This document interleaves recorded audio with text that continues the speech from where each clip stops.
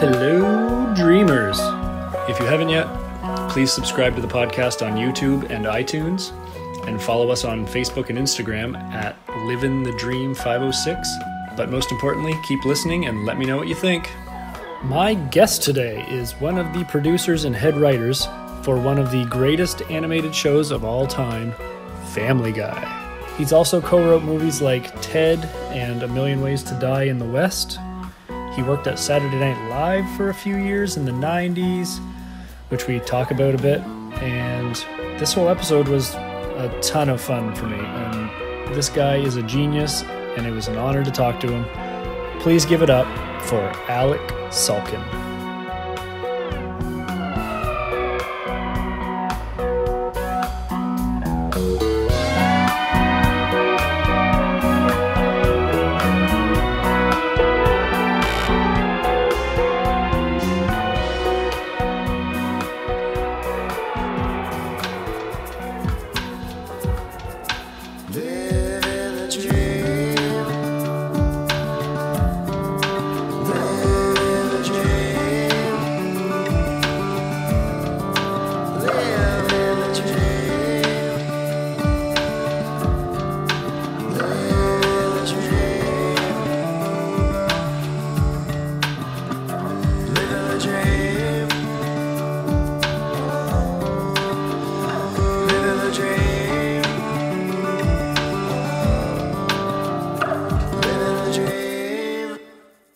Alec, how you doing?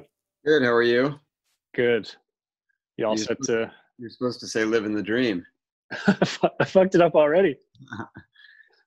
I'm not here. This isn't happening. That's Radiohead. I love Radiohead. Me too. You ever seen them live, I assume? Once. Fantastic. When did you see them? 2014. 14. So might have been King of the Drums, or no, that was a little earlier. Right. Whatever the one, maybe the Moon-Shaped Pool. I don't know. Moon-Shaped Pool was awesome. Yeah. They played a lot of Moon-Shaped Pool last time I saw them in Boston, 2018. Oh, nice. Yeah. Where'd you see them? Outside Boston at the what's it called? I forget what it's called now. It used to be called Great Woods. It's like the outdoor theater. Oh, it's got like Mansfield. Yeah, I think it's the Xfinity Center now. Yeah, I knew it had a corporate name. Yeah. I've seen a lot of shows there actually, and it keeps changing names just like everything. Yeah. Oh, they're awesome. Yeah, I think I saw them. You said 2014. I might have seen that same tour in Montreal too, actually. So good. Yeah, one of the best. Just awesome. And the concert was great. They just sound, they're able to pull off like almost like studio quality sound with the complicated stuff they do. It's crazy, and his voice is amazing. But it's almost even better. Like they're able to kind of emit those emotions that they're trying to put in the music. I don't know. I can't really explain it. It's insane what they do. Yeah. No, watching Tom like perform like that adds an extra element that you don't get like just listening on headphones. Yeah. Well, the last time I saw them, when they played The Tourist, they had it was like a holographic planet above the stage that was just slowly rotating. Right. It sounded like steel grinding against steel, like that sound that they get for the Tourist. And oh man, so like, yeah, the live element of music is always better, but their light show isn't just a light show. It actually incorporates right the world into it. It's just mind blowing, really. Cool. So what's going on with you?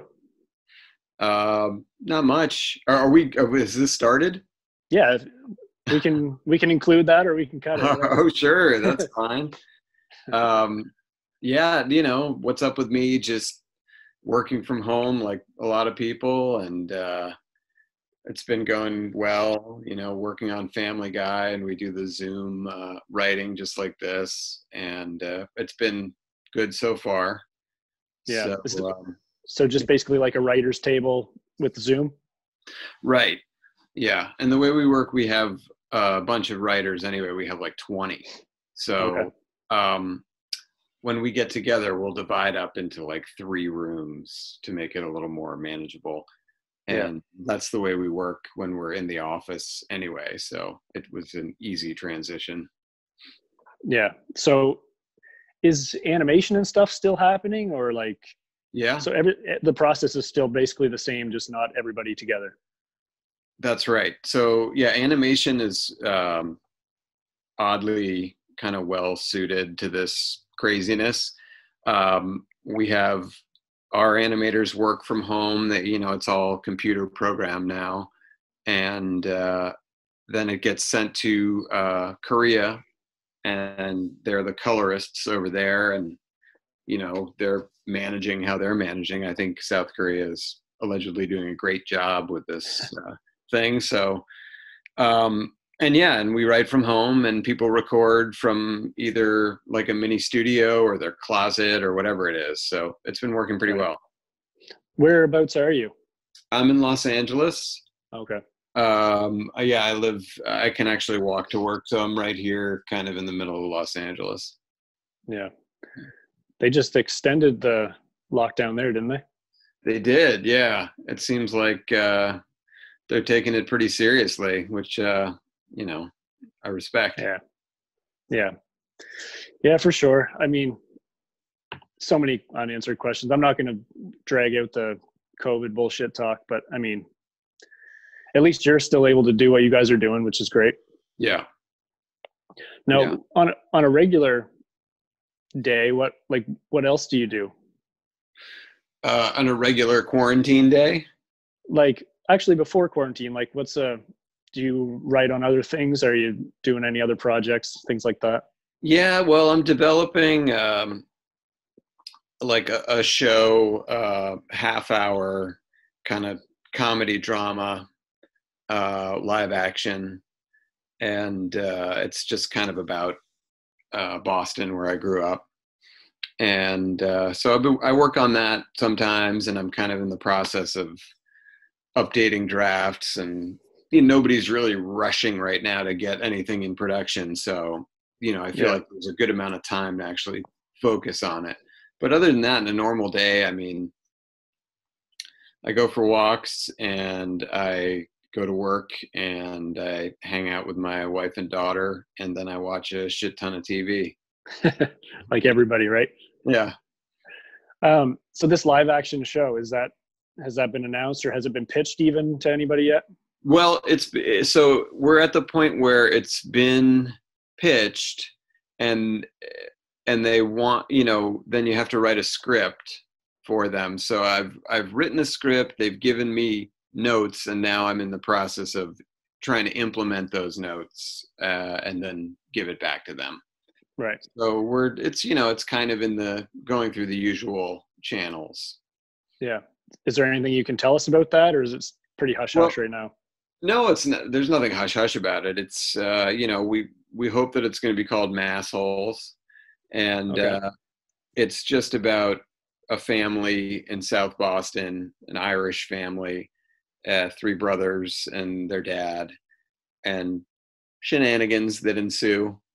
Right. Yeah. Is it based off your life? Like, is that what your muse is? Actually, no, not at all. I mean, it's based off just things that I've seen and come across, and just a general awareness of kind of Boston culture, because I grew up in the suburbs, not Boston proper, but close enough that I was there a lot and, you know, witnessed some insanity.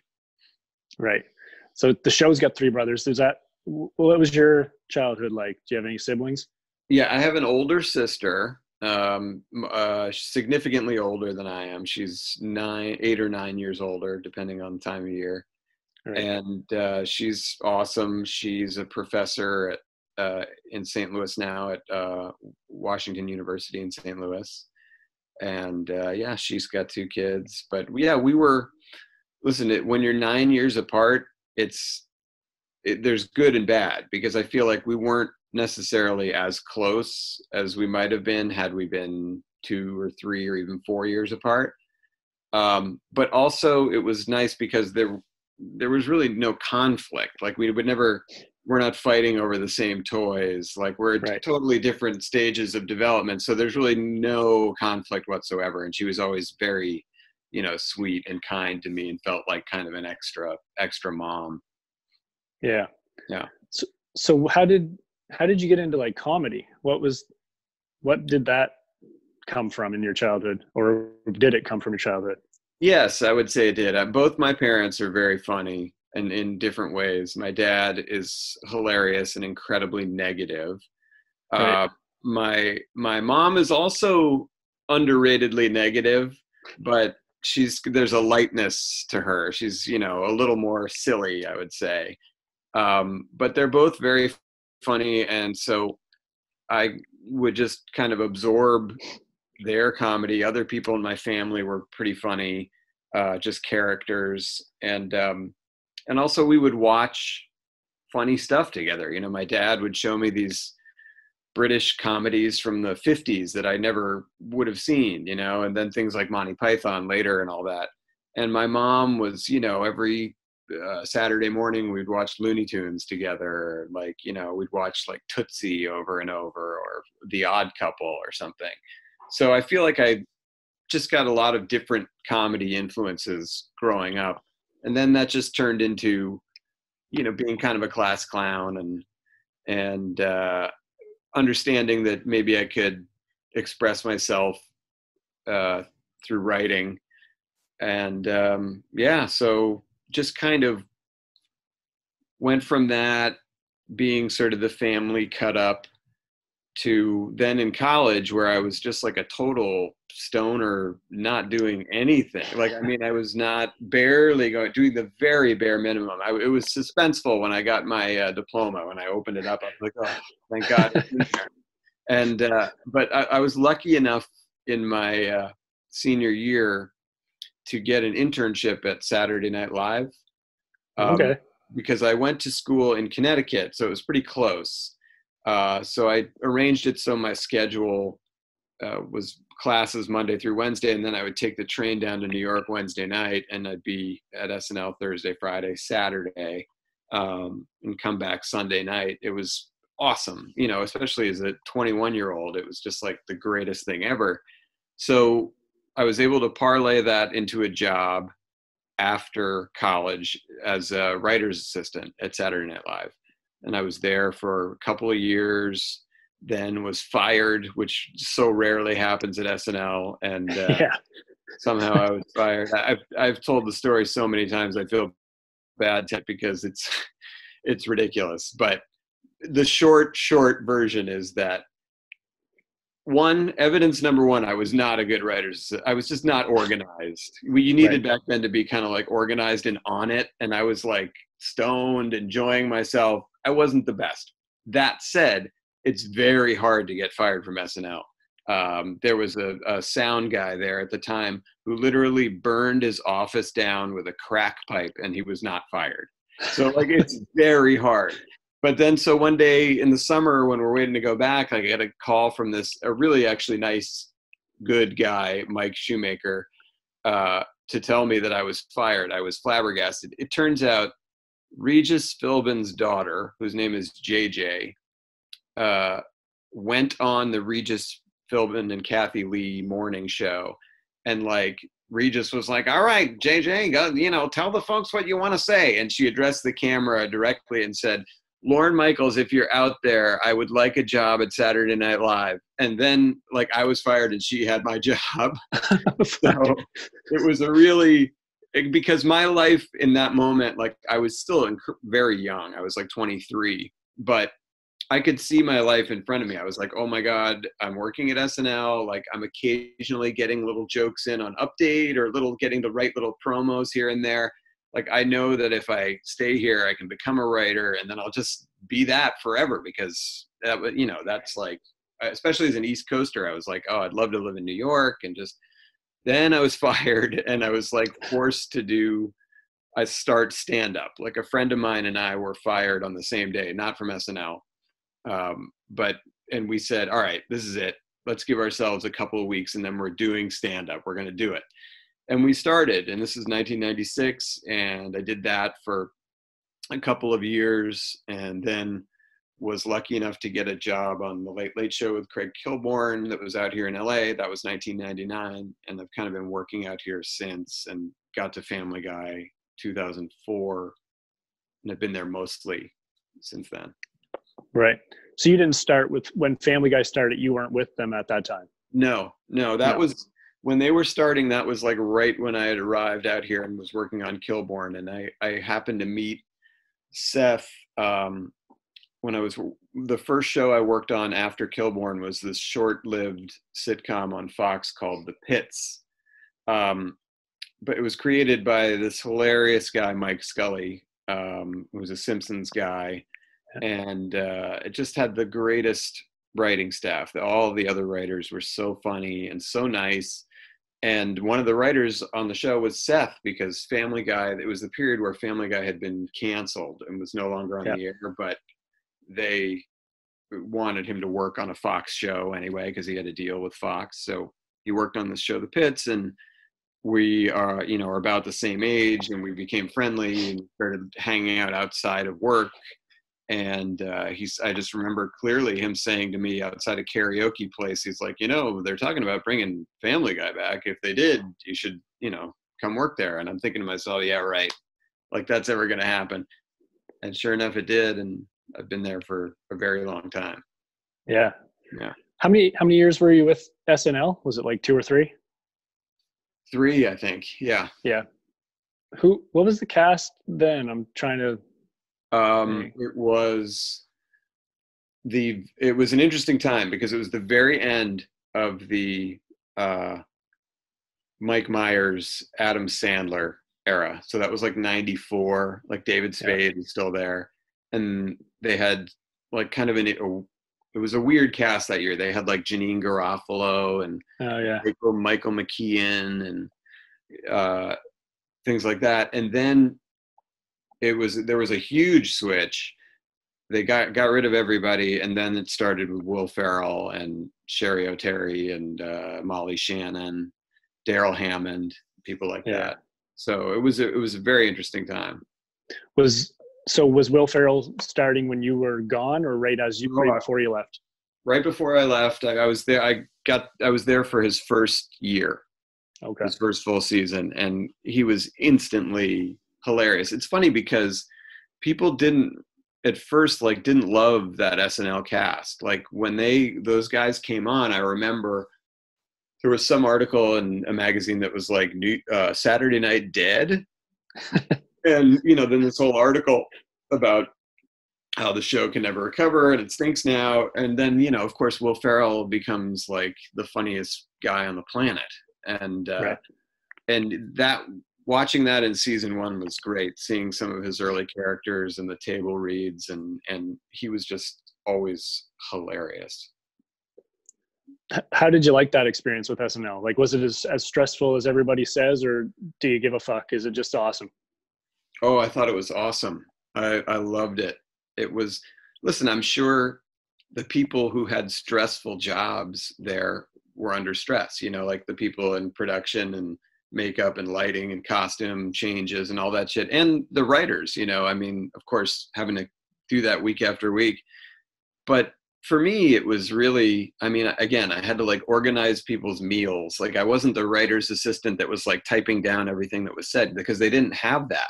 People were just like writing shit down on pads and paper, And so the stress for me was like making sure that a giant dinner order got from the curb in through the lobby and up to them to eat.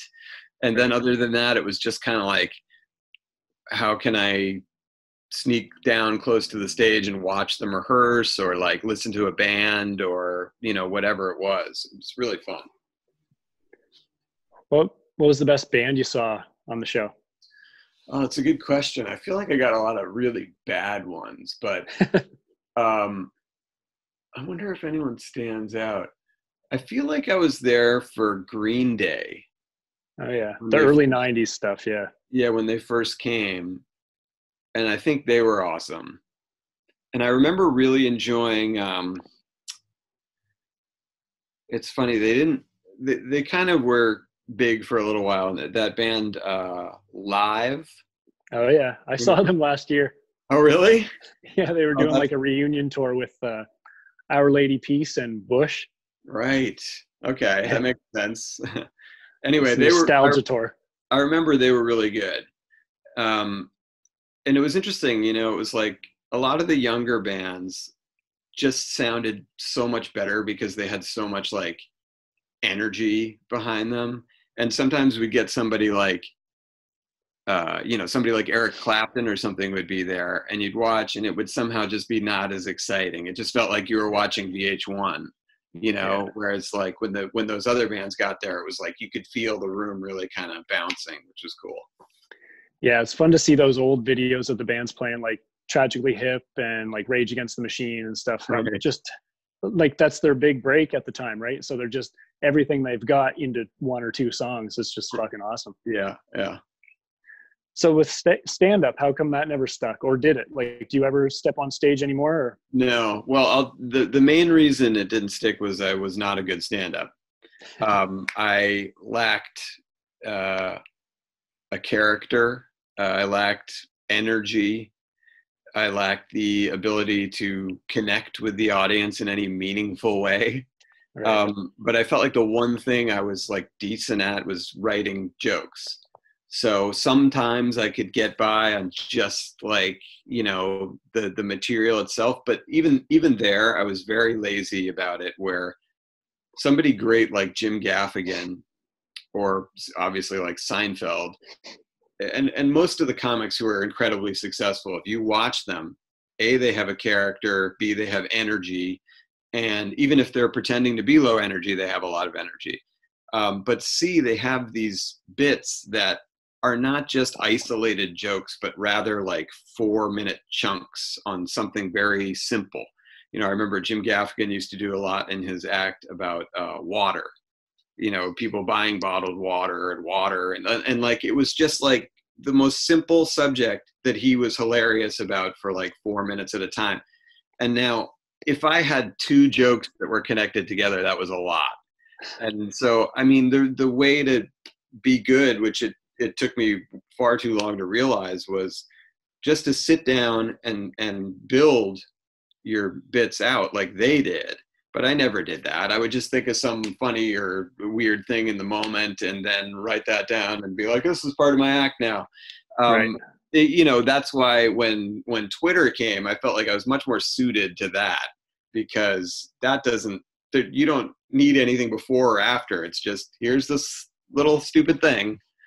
Yeah, I remember like that was the heyday of Twitter, when that's how I found you. Actually, like I've always watched Family Guy since day one, but I never knew who was writing or anything like that. And with Twitter, they always had like the top funny tweets of the month or whatever, and it was always you.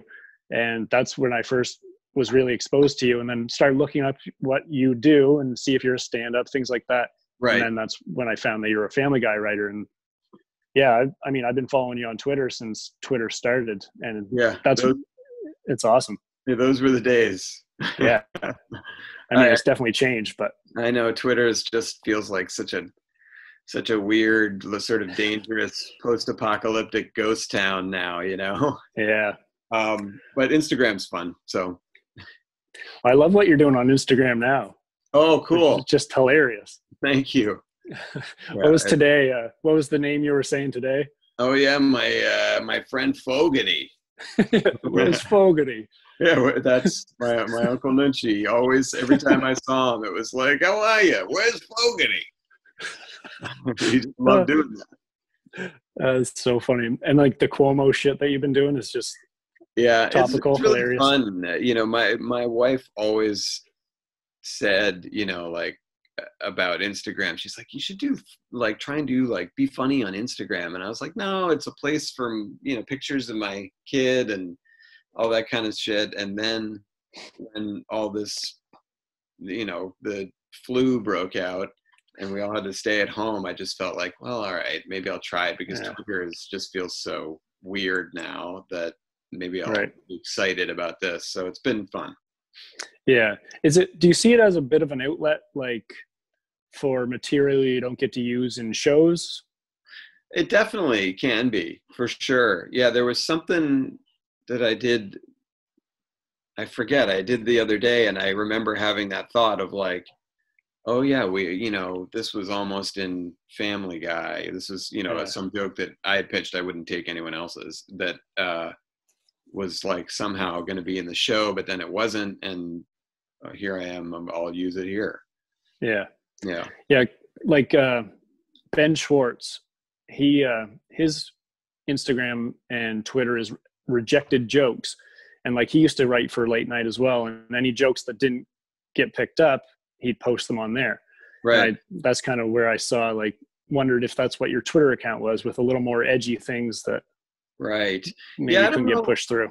I don't know if I did that on Twitter as much, because I felt like, at least when I started and was kind of excited about Twitter, like that I was trying a little bit to be kind of like a me character. So a lot of the stuff that I would pitch for Family Guy would be, supposed to be Quagmire or Peter or Stewie or something, and it didn't really fit for my particular sort of like negative guy character. Yeah. I got a bunch of fan questions, but that just kind of reminded me, my son actually was wondering who is your favorite character on Family Guy? And I Peter. guess, so like more importantly to write for, is it still Peter? Yeah, for sure. Right? Yeah. I mean, he's like just a really, really funny character. And I love his combination of sort of confidence and stupidity.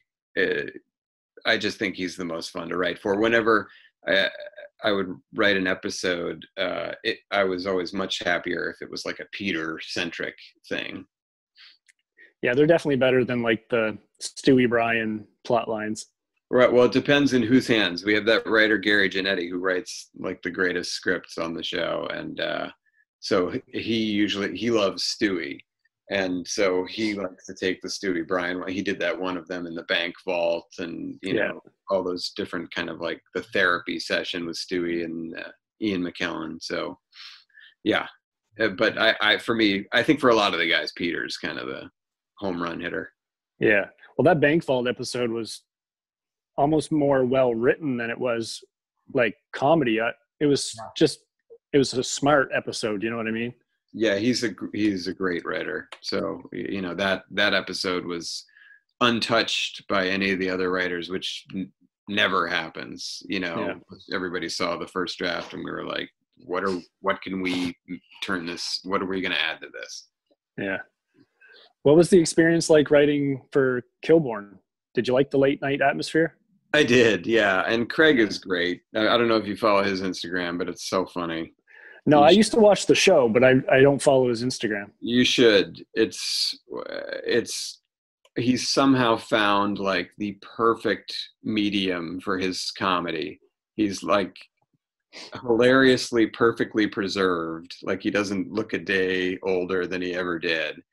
And the stuff he's posting is just out of this world great. But I had a great time on that show. Craig and I always got along very well. We were both big sports fans, and I think I was kind of like the only other legit basketball fan who wrote for the show. So I think he used to, I was more buddy with him. But it was a really fun experience, and I was there for 3 years and felt like it was time to go at the end of the 3 years. And it turns out that he left a couple years later. So I was glad I left when I did, but yeah, that was a really great experience too. Yeah. What's your writing process like? Do you have a process or just whatever comes to mind, sit down and write? Yeah, I don't have much of a process, and like if to the extent that I have one, I would never recommend it because it's just not very organized at all. I usually write with the TV on. I'm watching, so I'm half watching and then writing, because I find like I'm unable to just concentrate on one thing. Yeah. And so I'm kind of scattershot with it, but I'll get it done. And I'm usually work fairly quickly when I get going. Well, how important is the TV on in the background? Because I mean, a lot of the stuff you guys write, whether that's from you or the other guys, is all references. Like, Right. That's true. So yeah, no, that definitely plays into it. I mean, it's what'll usually happen is like what I'm doing now in quarantine. I'm sure a lot of people are. I'm like rewatching The Sopranos. Upgraded. Thank you. Let me upgrade you. I just got a message saying the meeting was upgraded. nice. All right. Okay. Should I speak more? Yeah, this is where we get serious. Okay. Anyway, it's yeah. So I'm binge watching, lots of shows, and so if I were writing a Family Guy script now, I'm sure I would write some Sopranos joke or something. Yeah. Like, and you were saying like when you were a child, not a child, but I mean, when you were younger, you were a bit of a stoner and stuff. Like, does that factor into your writing process now? Oh yeah. Yeah. Yeah, still there. Like most comedians. I think a lot of them, yeah. I mean, no, it's definitely still a part of what I do. It's something I'm pretty comfortable with. Yeah. Yeah. Yeah. So like I was kind of asking if Twitter was an outlet for things that don't make it to the shows or things that maybe push the boundaries a little too far. But I know with Family Guy, there really isn't a line. Is that something you subscribe to, that comedy has no line? Well, yes, I do. I mean, I subscribe to that theory. I think comedy should have no line. I think that the only factor should be, is it funny?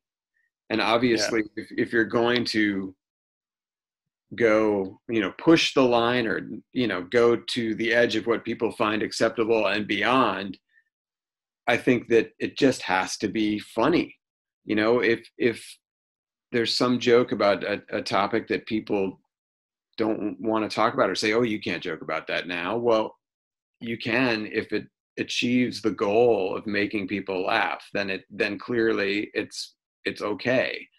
So yeah, I bristle at censorship, not in any sort of proud democracy way. It's just, it feels like people should be able to express themselves however they want and really try to push it with comedy. And so I get upset with the PC kind of police that monitor stuff, although I really can't complain that much because they kind of leave Family Guy alone, which is good, because I feel like we've been on for so long, people just kind of say, oh, that's Family Guy, which is good. Let them keep saying that. Yeah. Is there much that gets pushed back or doesn't make it on Sure. the scripts? Yeah. I mean, it's usually, nitpicky stuff that is very annoying, frankly. It's, standards will send back these notes, and it's usually like replacing certain words, or we can't describe saying Stewie Stewie puts his finger, or Stewie couldn't say, oh, this doctor put a finger in my rectum. Like, just the "in" really triggers standards. Yeah. So like if you hear "in" or "on," like with sexual stuff, even if it's not seen, it's just spoken, they'll say like, oh, you got to change that. It's kind of annoying. Yeah. What's a workaround for that? Oh, well, that's the thing. We'll have to sit in a room and just say like, we'll have to find another way of expressing it without "in" or "on," or else change the joke completely, which is why it creates a lot of, in my opinion, needless work. Yeah. No. Is there an outlet for jokes like that don't make it? Well, I think, depending on how prominently it's featured in an episode, I guess sometimes it might be in like deleted scenes on what used to be DVDs. And I guess they still do sell the DVDs, but whatever the next kind of market is for a Family Guy episode. And I'm not sure, I don't think on Hulu they run like this sort of uncensored ones. So I don't know is the short answer to the question. Right. And then now writing for movies, like writing on TED and things like that, is the process the same or is it quite a bit different? Well, it's different in that there are far less people. But the process for me personally writing off on my own is the same.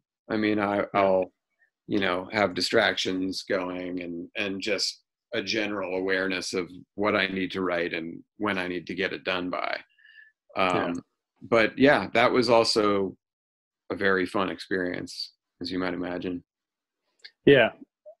So are you interested in that more than TV, or is there a place for both? I think, yeah, there's a place for both. I couldn't say that I'm interested in movies more than TV because I think I just write a lot more for TV. And, the scale of TV is a little easier to manage, I think, than like thinking like, oh my God, I have to write like 110-page movie. Are you kidding me? Like, so it's all just, my whole life is like centered around doing less. So yeah, TV fits that mold. Another question that just came to my head, like with stand-up, would you be interested in stand-up? Like if the following was there and the response was there, did you enjoy doing it? Or is that just not really something you're into? Well, I mean, I would have to say that, yes, I enjoyed it. Like, I mean, you can't help but enjoy when you have like a good experience, like to say like, well, did you enjoy stand up? Yes, I enjoyed being on stage and making people laugh, but it's just everything around it that I just didn't enjoy. Working harder, going to all over the city. It was in New York, to try and hit every show, and you had to be like, basically kind of like kiss somebody's ass to get into like different places. I didn't enjoy necessarily like, I found a very good group of comedian friends, but there were the vast majority of the other comedians were kind of annoying to me, as I'm sure I was to them. So it's not like a world that you'd want to throw yourself into ideally. But if you promised me like, oh my God, there would be, a 2,000-seat arenas of people going, yes, then I might say like, okay, maybe that would be okay. I got a few questions that I'll rapid fire for you, and then I'll let you go. Okay. Jenny Edwards wanted to know if the writing room has any rules. Like Seinfeld was famous for having rules like no hugging, no learning. Does Family Guy have any rules like that? None. No rules. No, I mean, there's nothing. I mean, I guess the rules basically are like, if you're gonna, whenever people do like jokes that don't have to do with the show, like I don't know if it's like a practical joke or like doing some kind of weird, that's always a tricky situation. Like those can backfire huge. I remember people pulled practical jokes on each other and it was nothing went right. Right. So I think it's just stick to the script and make funny jokes. How long into the show would you say it was no longer just Seth's humor and took on a life of its own? Well, I mean, I can't speak for the first 3 seasons of the show because I wasn't there. But I know when it came back in season 4, which was when I was first there with a few new hilarious writers. Patrick Meighan stands out to me as, somebody who's just excellent at writing for Family Guy. And I felt like there was an energy there starting in season 4 that like, holy shit, they brought us back to be on TV. Like that never happens. So like, let's go. This could be like a long running thing. And there was an energy there, and Seth was still driving it very much in the first like 4 or 5 seasons back. But I felt like there were a lot of different hilarious voices in there at that time so when Seth took himself out of the process, obviously it was like a hit to us, but there were enough funny people who had now over 4 or 5 seasons, really developed their ability to write for the show in a way that made it, you know, a fairly seamless exit for him. Yeah. Have you seen like the South Park, Family Guy, Simpsons feud, I guess you'd say? Like, is that real? And like, did you see the episodes where they make fun of you guys and things like that? Absolutely. Well, I would say that the Simpsons one, I would say probably started out as kind of real. You know, the Simpsons basically telling Family Guy to, you know, piss off like a little brother. And right. And I think that was, you know, meant in the somewhat mean spirit that it was, you know, put out there. Passive aggressive. Right. But then over the years, to the Simpsons' credit, and also just to the way that Hollywood works, is like people in the Simpsons and Family Guy writer pools really commingled over a long period of time, you know, to great effect. I mean, they really enjoyed each other. And the Mike Scully guy I worked with, and, you know, Seth began to work with a lot of other people, Simpsons people, our people. Then we had the crossover episode in which, you know, they came and did voices for our show. And that feud, I think, is totally gone. And to the extent that it gets brought up, like, we make jokes about the Simpsons only in a way that is like bowing to them.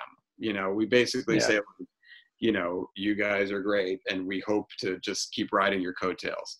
With South Park, I think that because Family Guy and South Park came out at around the same time, South Park looked at Family Guy as like, here comes this big corporate, you know, animated show on a big network, and we're this little sort of fly-by-night operation on Comedy Central.